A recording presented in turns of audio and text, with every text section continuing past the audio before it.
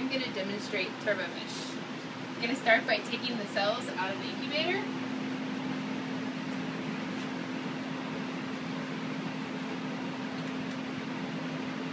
Okay. And then we'll go into our chemical head to do this.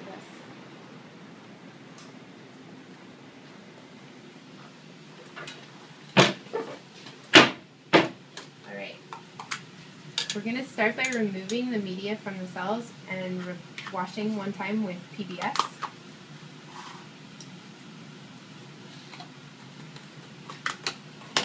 Here's our next PBS. It's nuclease free. All of the reagents we'll be working with are nuclease free. Remove the media.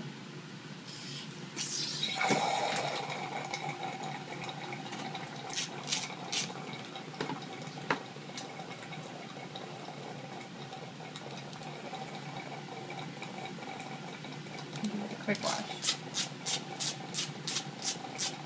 We're doing the wash prior to fixing the cells.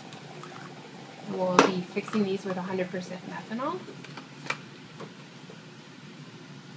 Removing the PBS.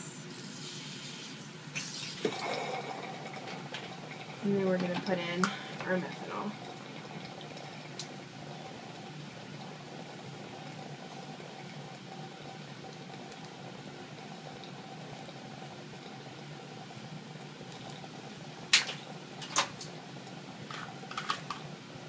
And it's going to need about 30 seconds to actually fix.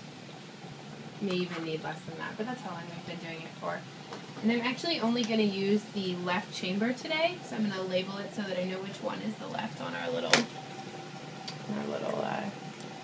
chamber. The right one we'll just ignore for now because we really only need to actually do one fish. After this, give about 30 seconds. We'll remove the methanol and we'll go straight to applying our probe solution. So I'm going to remove the methanol and I'm going to allow the sample to actually get a little dry at this point. There's no other point in the protocol where you really want the sample to dry out, but here allowing it to dry out slightly is actually to our advantage. And so I'm just giving it a few seconds to dry out.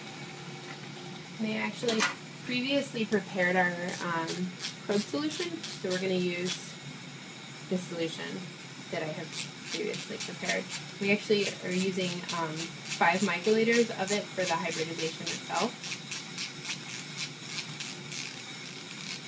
So that should be pretty dry by now. And here are 5 microliters of our probe solution. We're going to put this right in the middle and it should form a nice little droplet. Getting it dry is critical for it to actually form the droplet. Otherwise, the solution will disperse everywhere. And we're going to cover it with a cover glass.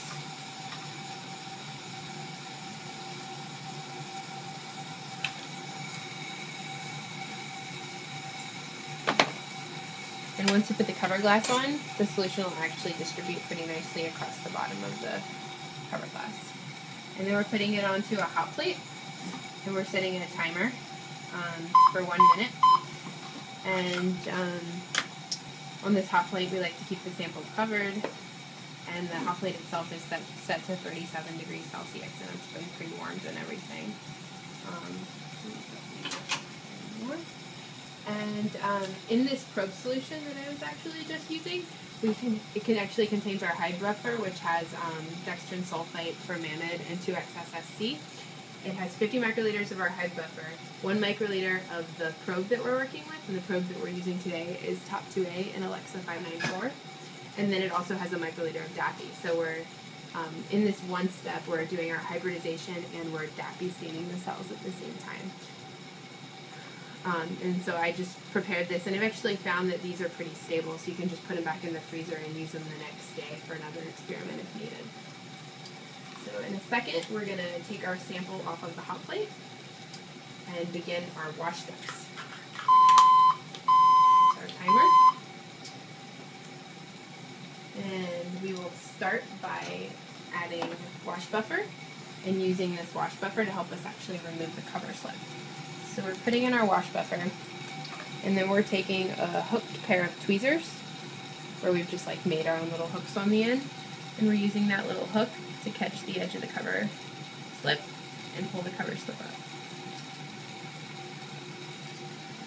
And we can pull the cover slip up, take it off, and dispose of it. And then we'll replace this wash buffer with another mil of wash buffer.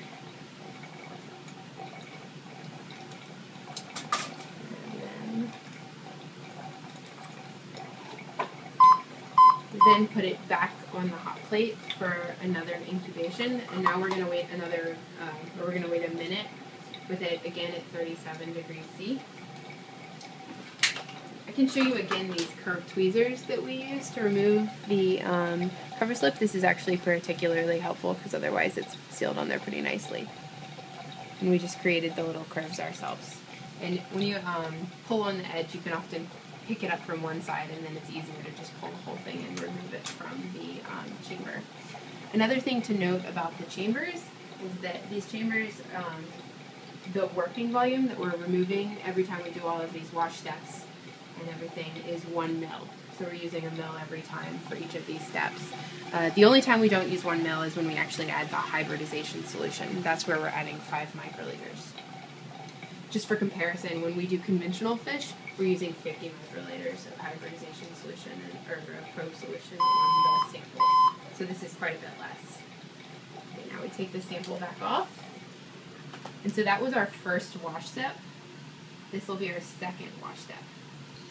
And in total, we will do 3 1-minute wash steps with this wash buffer. Apply it fresh. We put it back on the hot plate again for another minute. In this wash buffer, we have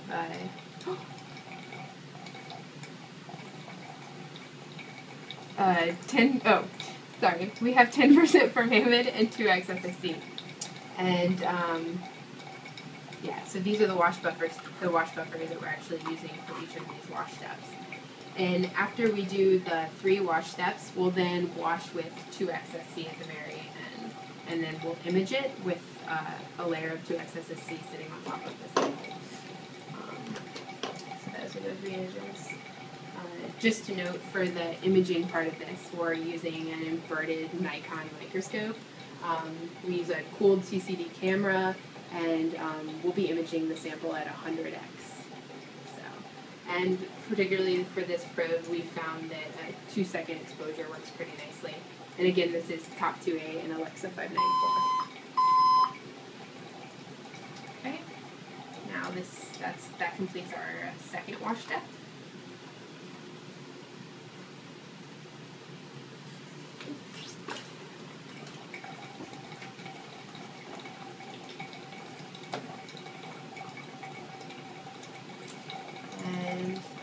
This will be our third wash.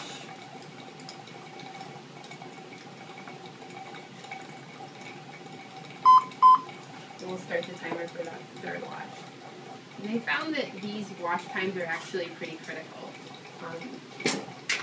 The images will look a lot better if you allow for the full 1 minute for each of the wash steps. I've tried reducing that to 30 seconds each, and that doesn't really work quite as nicely. The images don't look near as good. So be sure to allow the full time for the wash steps.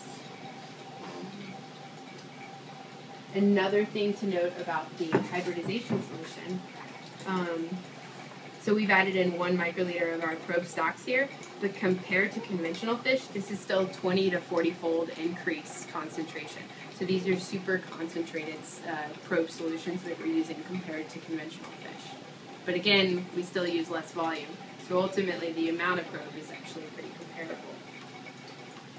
So, in a second, when this wash step ends, we're going to change over and wash once with 2x SSC.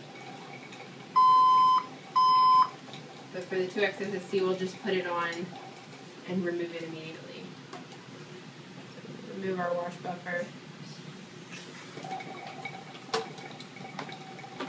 We add a mil of 2x SSC.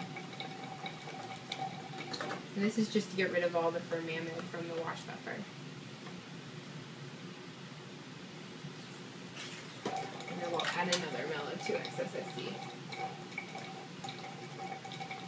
And when you're doing each of these fluid exchanges, the wash steps and the 2XSSC, it's important to be pretty quick because if the sample dries at this point, it can really ruin your fish signal. Okay, and now we're ready to image. So we'll go into our microscope room.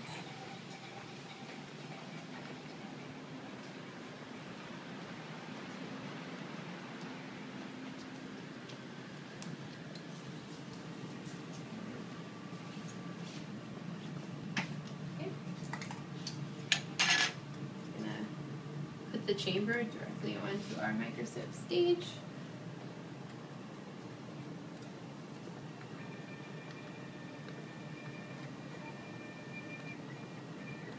Just moving over to where the sample is. I need to raise the objective.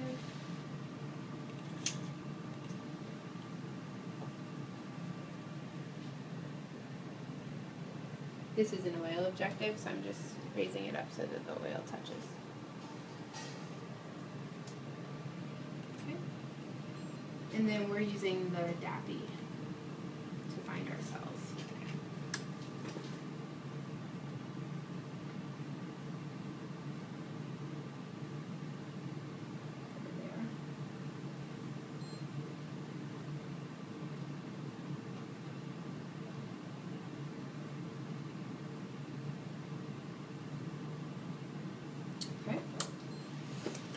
And then let's take an image. So our probe is Alexa 594, and we're going to want to do our full 2 seconds exposure time.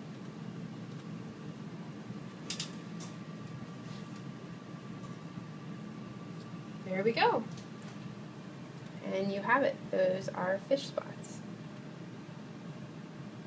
You can see some nice transcription sites here inside these cells.